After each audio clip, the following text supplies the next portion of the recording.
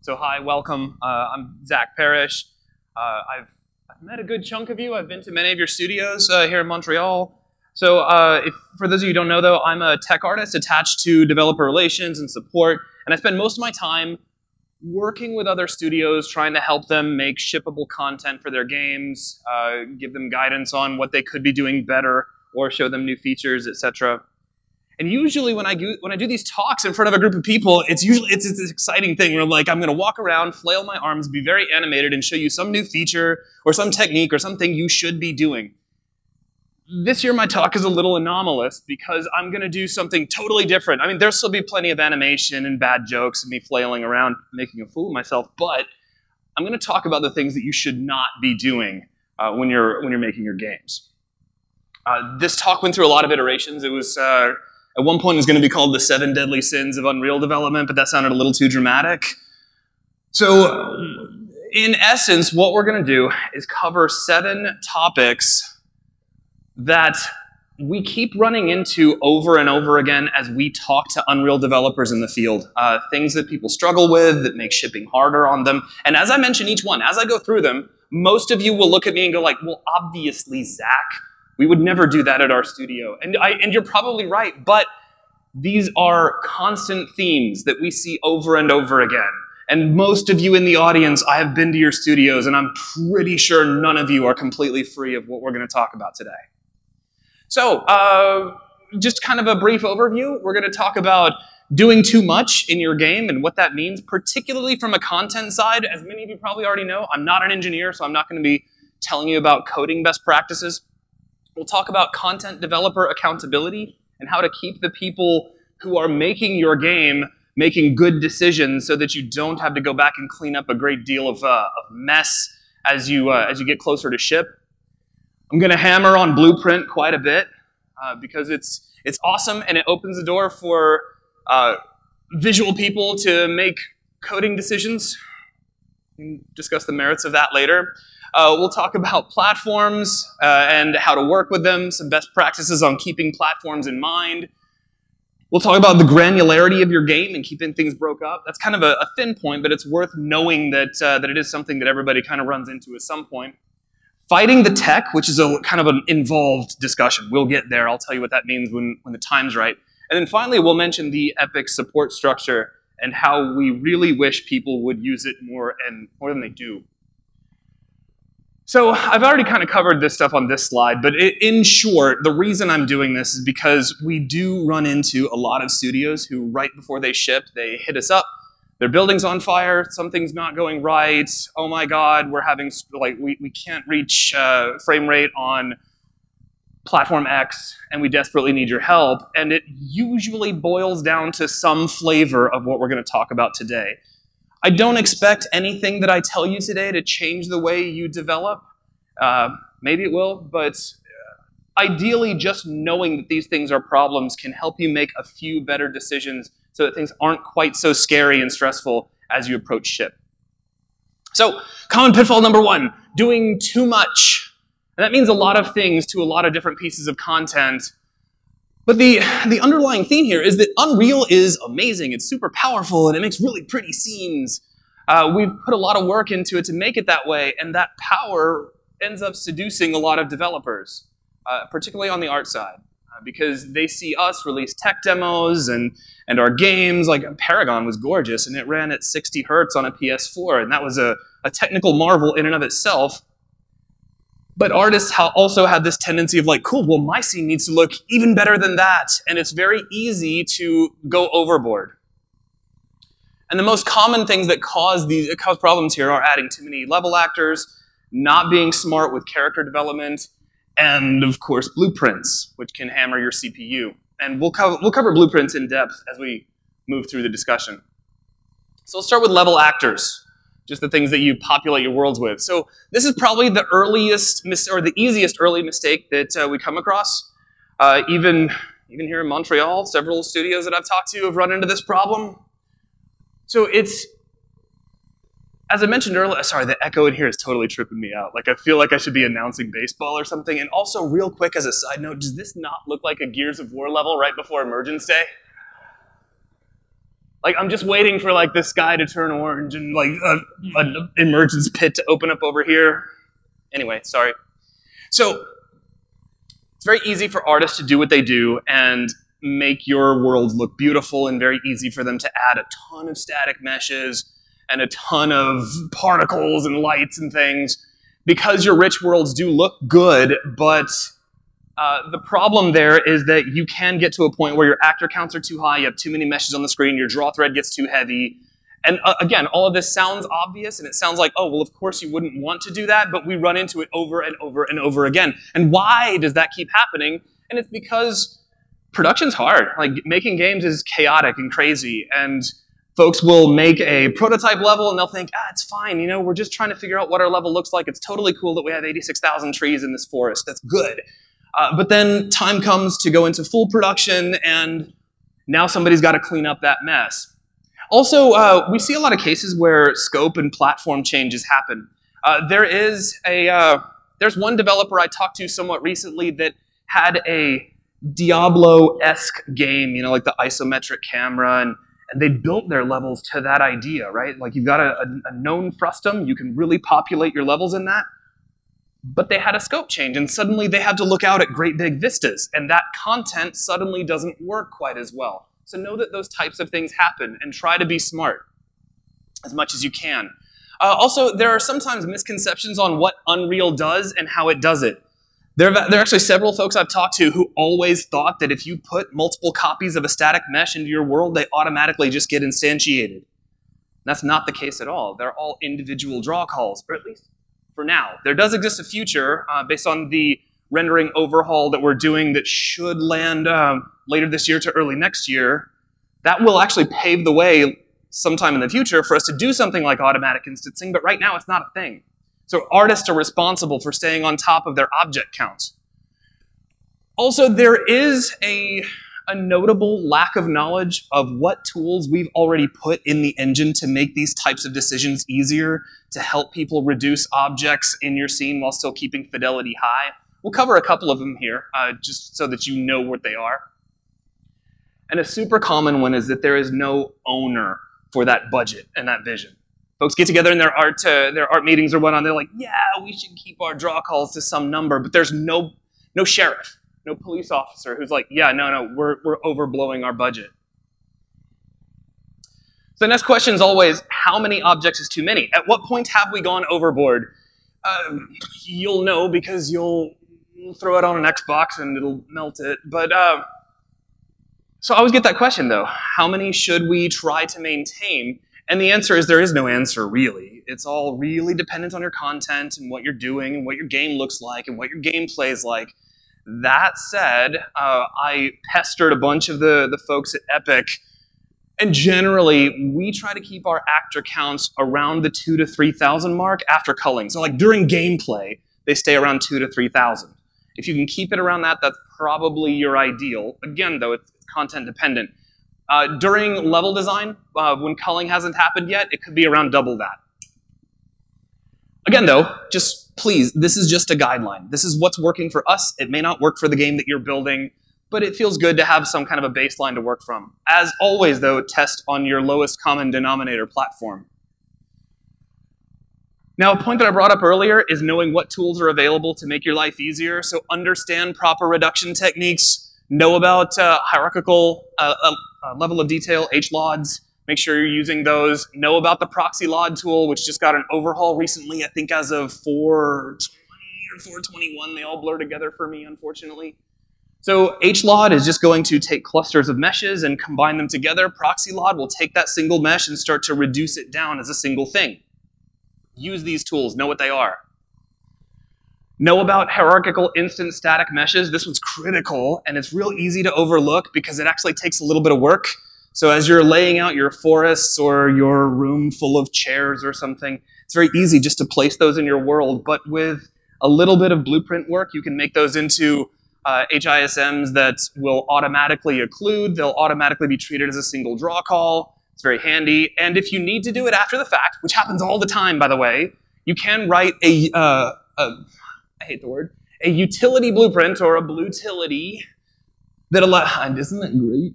So you can write a blutility that will help you do this after the fact.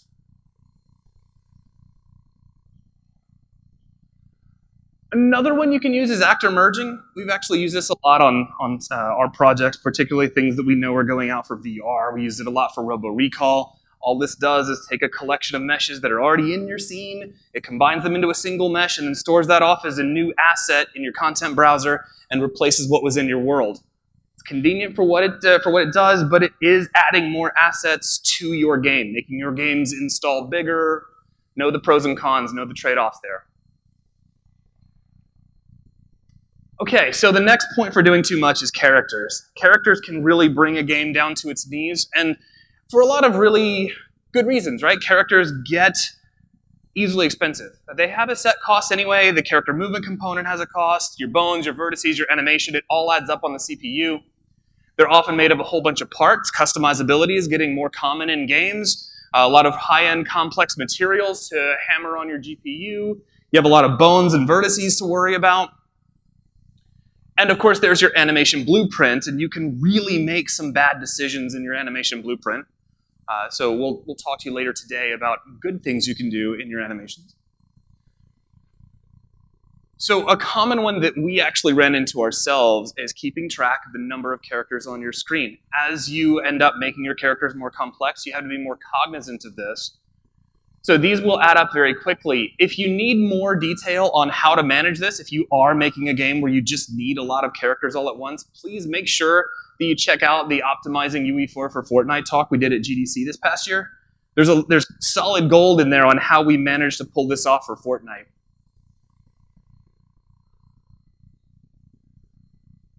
Keep on top of character bone counts. So we try to keep ours in the mid to low 200s for our characters.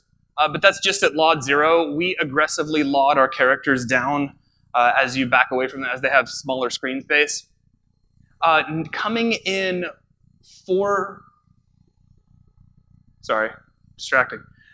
coming in 422 is skeletal mesh reduction, which Julie talked about briefly. So that'll be a completely in-editor tool for creating LODs for your characters.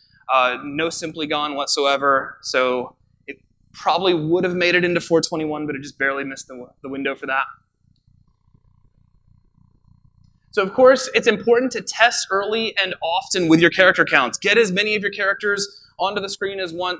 Make sure that you're testing how your gameplay is going to be, and do it on a target device. I'm going to hammer on this one a lot, especially here in just a couple of minutes.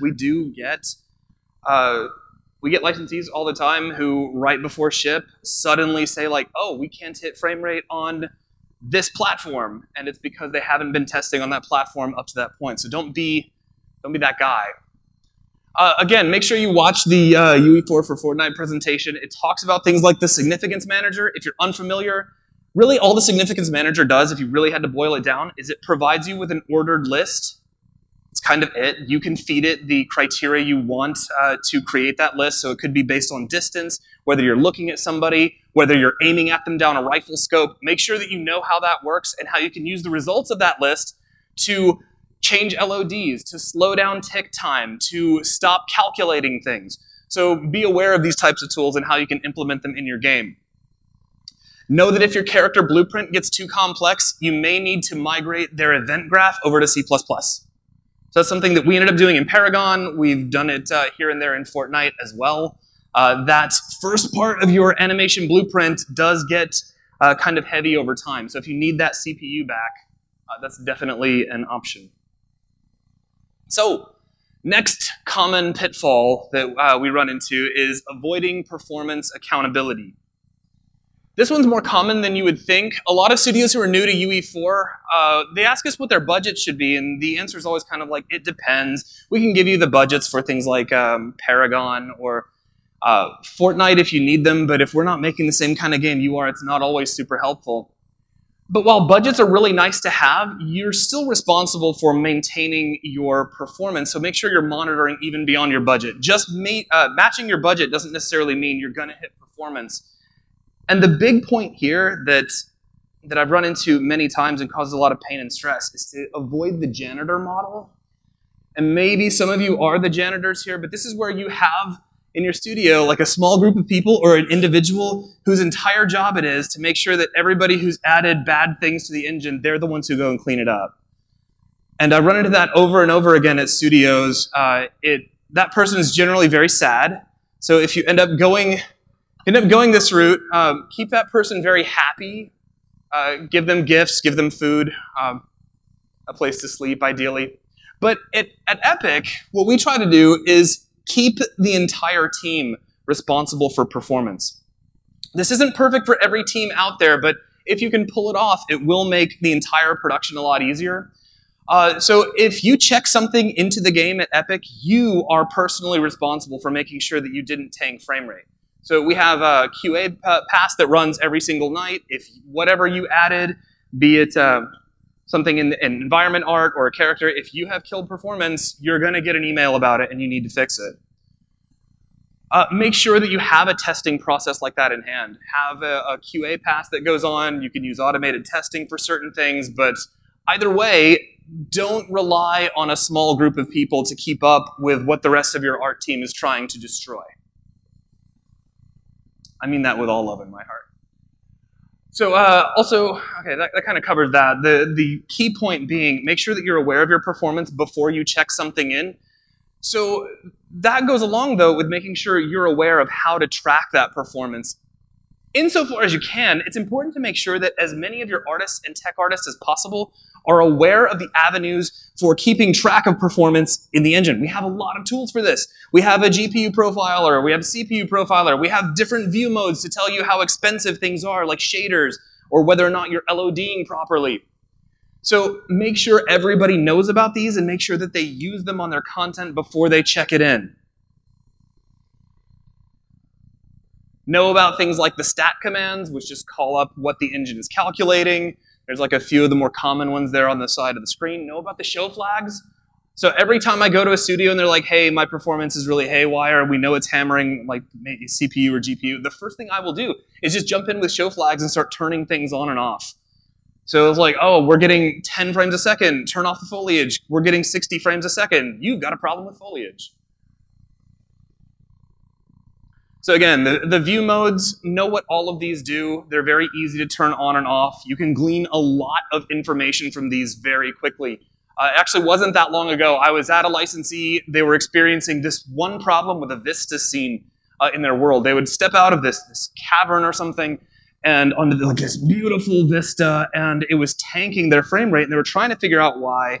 They had stayed on top of all the things they were supposed to do with foliage. They'd been smart about their materials, or so they thought. So we immediately went into shader complexity mode, and the sky looked like a nuclear bomb was in the process of going off. It was bright white.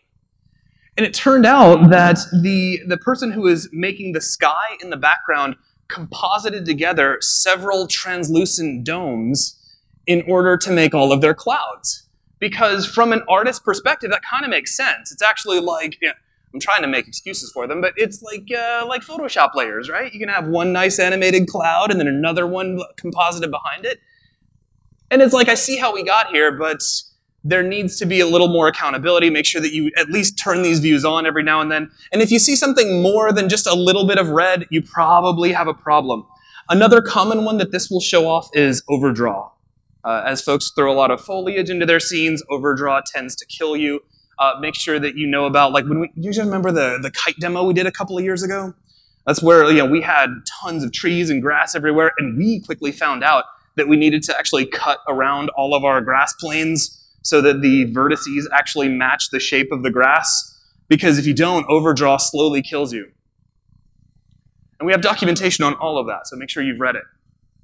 Quick note on the GPU and CPU profilers, at least know what they are. We have videos on how to use them.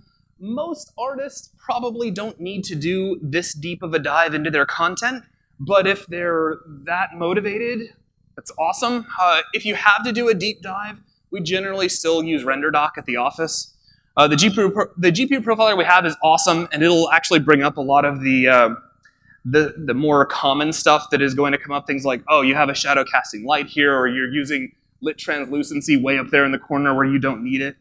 But RenderDoc does a really good job of going pass by pass and showing you what you're doing, so know how to use that.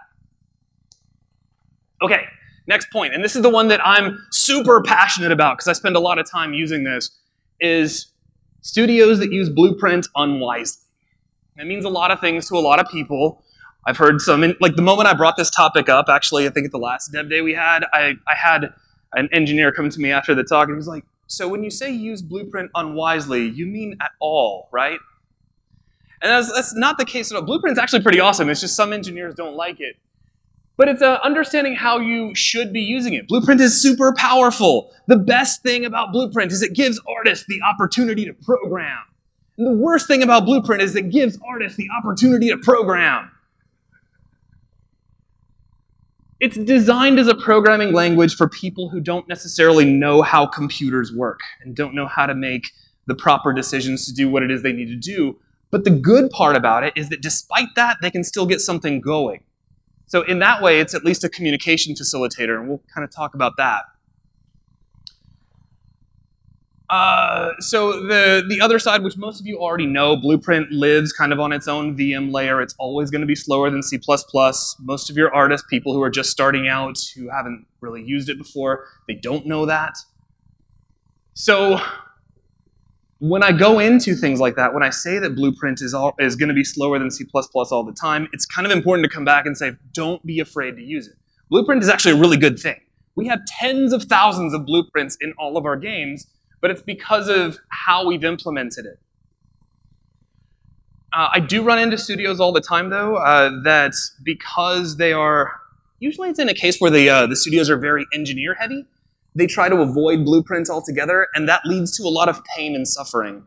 It is the kind of final layer for any artistic side of whatever class you're defining, and at least keep that in mind. Also, it's much faster, as we discussed earlier, in terms of iteration.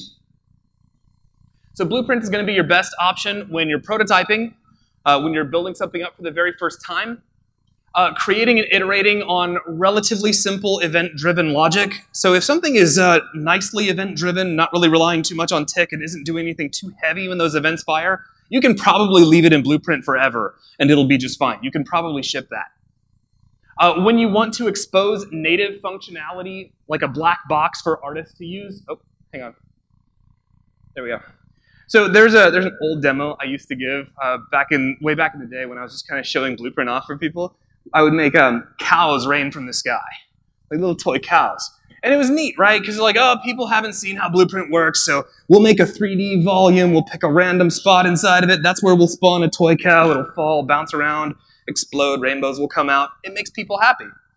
One of our engineers watched me do that demo so many times that he's like, okay, I'm sick of watching you actually create all the nodes for the math of solving a random point in a volume, so I've made you a node for that. So, and it's there. If you open up Blueprint and search for random point within a box, that's that node. So you can do that for your artists. If there is functionality that they have to be creating over and over again in Blueprint, consider just nativizing that, especially if it's math heavy, because you'll speed them up and you'll speed their result up as well. Anyway, if you're just using Blueprint for a container for editable variables and references from a derived base class, this is actually the ideal for Blueprint.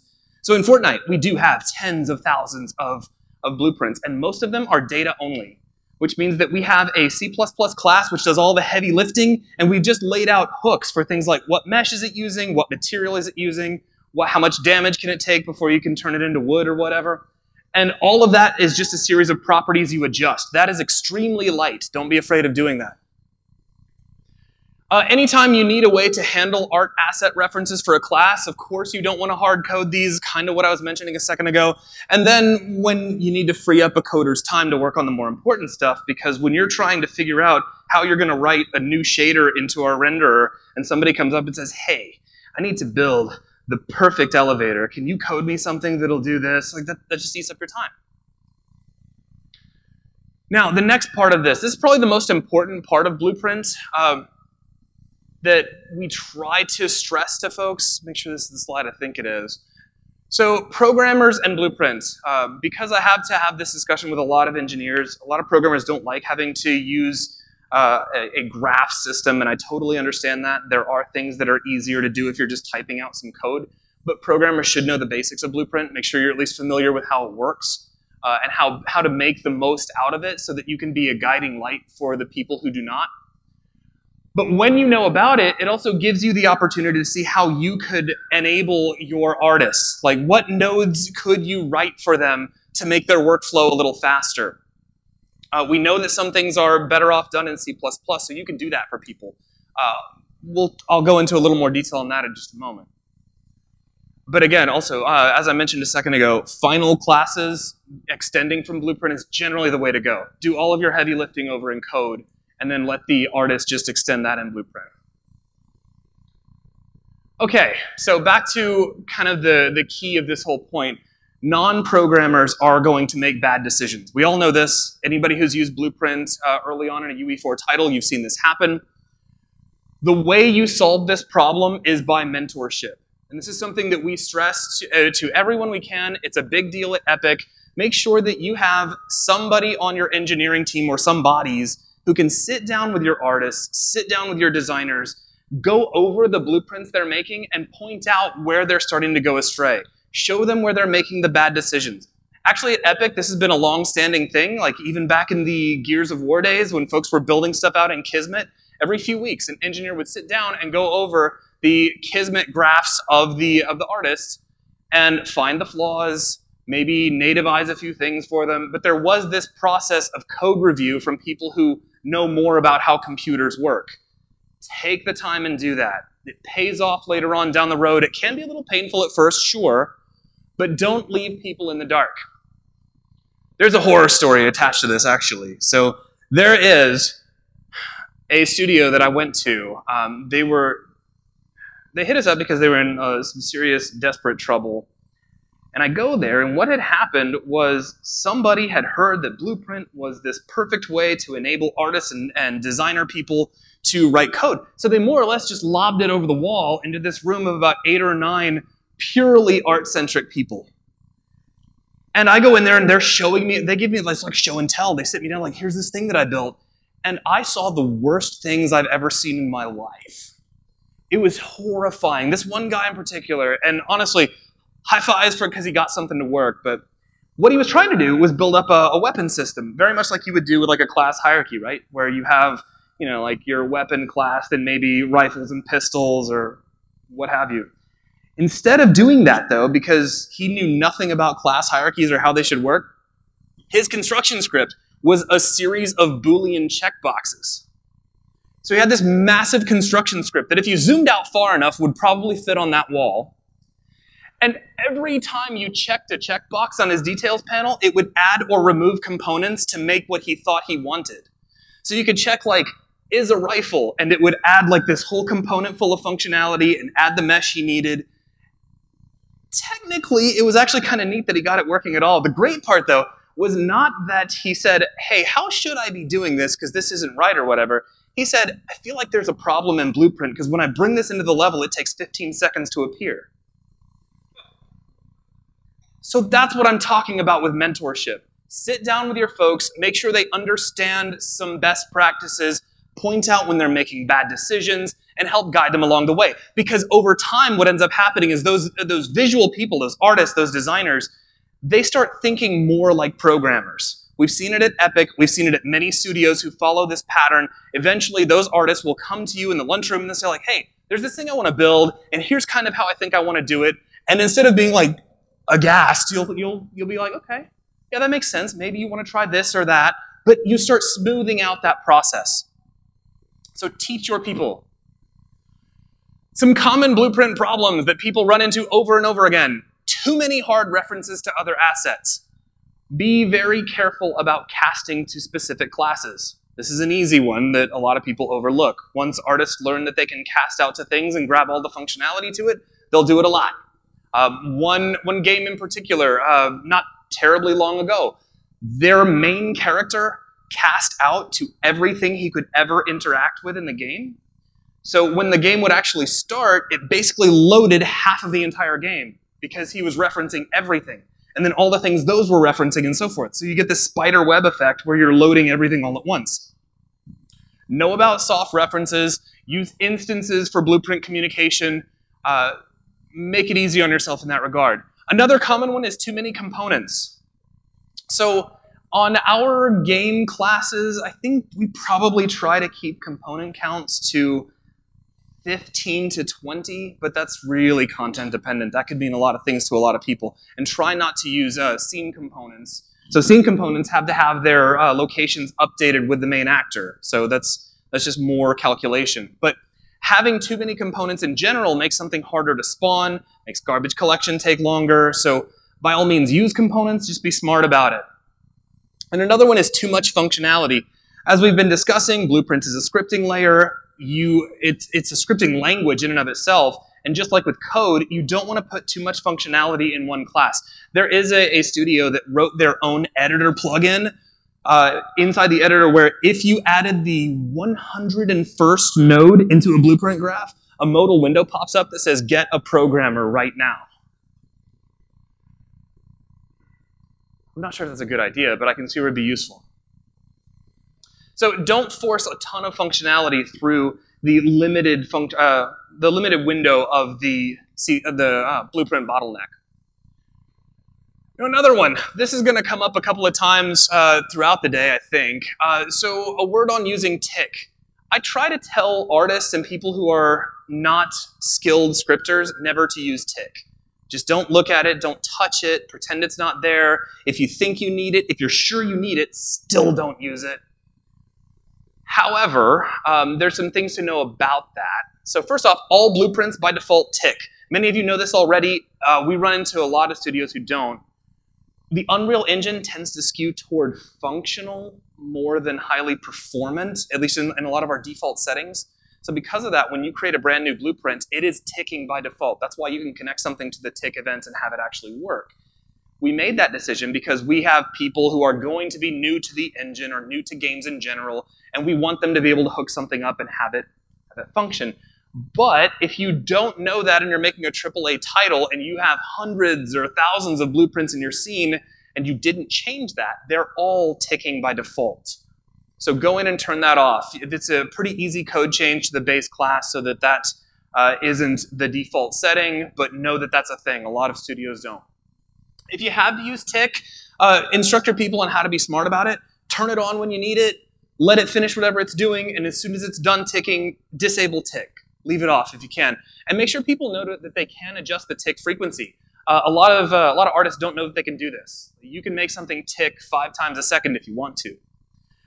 Some things are light enough that ticking isn't a major concern, so, you know, I don't stress that point to newcomers that often. I'd rather have them avoid it until they absolutely know they need it, because it's like the dark side of the Force. It's the quick and easy path, and it will kill you a death at 1,000 cuts, but you can use it for light things if you need to. Now, the ideal blueprint setup, what we wish everybody would do with Blueprint is think of it as the final extension of an existing C++ class. You'll prototype whatever it is you want to build, and then provided you need the performance back, by all means, don't over-optimize. But if you know you need that perf back, you will take your Blueprint class, you'll nativize it, you'll lay down the hooks you need, and essentially create a data-only blueprint that your artist can just change the properties of. Now, it may be a lot of work for some projects. It's not going to be something that you can do all the time, but when you can, the performance gains are often worth it. Okay. Next major pitfall, forgetting target platforms. This is one of those things that every time I say it out loud, I feel kind of bad, because it's like, of course you're not going to do that. It sounds obvious when you say it, but actually very recently, as recent as like a month ago, a studio hit us up and they were like, hey, we just cannot hit our frame rate. In fact, they were way off base on their frame rate on a given platform, and it turned out they had made it all the way through production, and then they'd tried to test it on a target platform. It does happen. So it's very common for projects to grow to more platforms. Ask us how we know. If you think there's a possibility you might ship on a platform, then you are shipping on that platform, and plan for that. Know that plans change. The platform that you ignored last year may be the thing that you absolutely must ship on this year. Always know the value of the lowest common denominator. Again, this is one that generally should go without saying, but make sure you're doing the bulk of your testing on your weakest platform where it makes sense. So on consoles, that's going to be Xbox One. Switch is kind of its own thing. It has more in common with with a tablet or maybe a mobile device. Everyone who can be testing should be testing, but don't overdo it. Like, all of your artists don't necessarily need a dev kit at their desk. At the very least, make sure you have a QA pass that is running very frequently to catch problems as they pop up, and don't put it off. Get the dev kits and use them. This is basically saying the same thing. So lots of late development pain can be solved by getting your project on your lowest common denominator, and do this early. You can't do it soon enough. Even your vertical slices, test them on what you think they can ship on. If you've got the bandwidth, the ability to do it, take the time and do it. And yeah, there's kind of my horror story earlier. Don't be that studio that tries to cram the game that you have been developing on a 1080 Ti Xeon system for the last 6 months onto an Xbox One, and then hit us up crying desperately because it won't run fast. So another one, and this is one that gets overlooked still pretty often. Do not think you have to, and do not fall into the trap of building per platform content. The engine is very smart about allowing for content quality switches. So you can quality switch inside of materials. We do this often. We never would have got Paragon working on PS4 at the speed it did without this feature. Essentially, like on Paragon, we only ever used the high quality shaders if you were playing on PC. If you were on PS4, it dropped to medium immediately. So make sure you're using all of the features that we've given you access to. Know about device profiles. Even blueprints can know what platform they're on. So you can have entirely different behavior inside of a blueprint based on, or in code as well, based on what platform you're on. This is a really quick one. It's just something I felt bad if I didn't throw it in here. Improper granularity for your games. So loading content via level streaming obviously can get expensive, and it's super common for folks to load in too much at once and thereby run into hitches. You can do async loading, but there's no magic solution here. So this is one of the few pitfalls where I can't just say, oh, just do this thing and it'll all be better. At the end of the day, you will have to do less. Know that this is something that comes up in a lot of projects because projects tend to grow, because scope tends to change, things can get a little bit fluid. You end up in a situation where what was streaming in fine a month into the project is now causing hitches 3 months in. Know it's a common problem. Be ready to downscale your granularity. All right, closing in toward the end. So pitfall 6, fighting the tech. Now, this can mean a lot of things, but at a high level, the Unreal Engine does a lot of things really well, but it's a generic system. It's not really geared specifically toward any one type of game. And odds are pretty good that you may need to have the engine do something that we didn't necessarily design it for. And so it may be time to customize the engine. But if you do that, you should know a few things before you make changes. Many parts of the engine are deeply interconnected to other parts. So a change here can lead to a lot of work and a lot of hassle later on down the road. A common example of this is like the character movement component.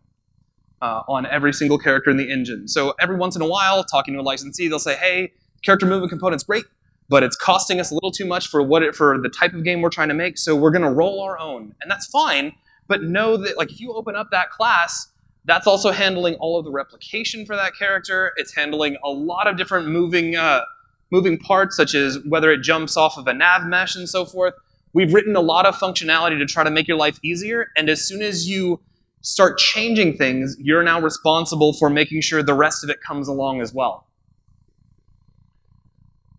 Also know that if you make changes to the engine itself, obviously integrations become harder, getting updates from us can be more difficult. That probably goes without saying for most of the engineers in the room, but it is something that we do run into and can slow down your overall iteration time. We'd like to keep you on the most recent version of the engine for as long as you can. The way to work around that is try to keep all of your engine changes in plugins as much as you can. That's not always possible. If you're changing the renderer, for example, it's very hard to make a plugin for that. Know that we almost never take on code changes. We get asked a lot. Like, hey, we made this change. It made it easier for us to make our game. Can you guys take it on so we don't have to maintain it? Odds are we won't unless it's something that we need. Because if we're not using it, it'll probably rot. Also know that we may, at some point, totally rewrite a system because the Unreal Engine is in a constant state of development. A really good example of this is the upcoming rewrite of the renderer. If you've already made a lot of changes for your game inside the rendering system, then 422 is probably going to be a very difficult integration for you. We try to keep our developers abreast of these upcoming changes, and we work very hard not to break your content, but just know that that's a thing.